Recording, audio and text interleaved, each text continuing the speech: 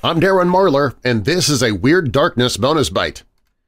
From the New York Post, naked wolf man spotted by hikers in German mountains. He wouldn't take his eyes off of us.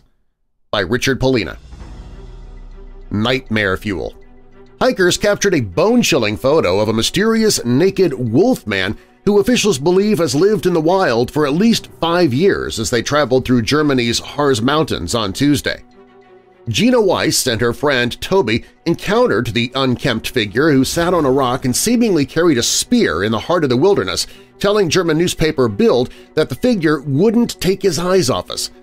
Weiss, 31, said the chance encounter with the unknown mountain man lasted about 10 minutes as she explored the woods near Blankenberg, about 150 miles outside of Berlin. When we reached the sand caves, we saw the wolf man, Weiss told the outlet. He stood up high on one of the caves and held a long wooden stick like a lance in his arm. Weiss estimated the man to be in his 40s and said it looked as if he was from the prehistoric era. He wouldn't take his eyes off us, said nothing. He looked dirty like a Stone Age man from a history book, she revealed. The Times reported that police in Blankenberg received multiple reports over the past 5 years of a bizarre figure draped in wolf fur or in a wolf costume who roamed freely in its wilderness. In March, authorities received a call from a distressed hiker demanding help, saying, "There's a wolf man running around here in the park," sharing that unexplainable fire bolts were appearing around the area of the figure, the outlet said. However, emergency personnel couldn't find the wolf man when they reached the site for its investigation.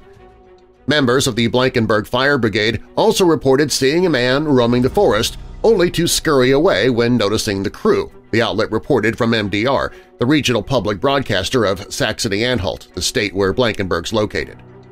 Emergency personnel explained their concern lies more that a man is living in the woods and could cause a detrimental wildfire than the legend of a wolf man stalking hikers out in the wild. Someone clearly knows how to live outside and adapt to the changing seasons, Alexander Beck, the head of Blankenberg Fire Brigade, told Bild. Located in northern Germany, the Harz mountain range stretches 68 miles into the German states, Sachsen-Anhalt and Niedersachsen, with its highest peak being the Brocken, towering over the landscape at more than 3,700 feet, according to the park's website. The region is known for its labyrinth landscape and dense vegetation, which differs throughout its massive reach.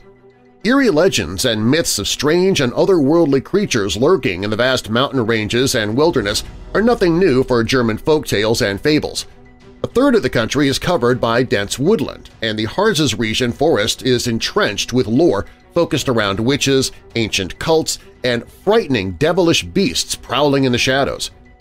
The culture around witches in the wilderness runs deep enough that locals in the area celebrated a festival called Walpurgis Night, or Witches' Night, on April 30th of each year since 870 AD, according to worldhistory.org.